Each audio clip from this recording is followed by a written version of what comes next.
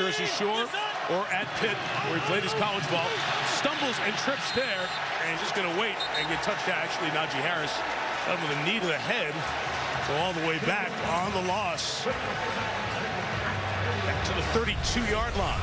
Well, I like Kenny Pickett too, but he should have gotten up here.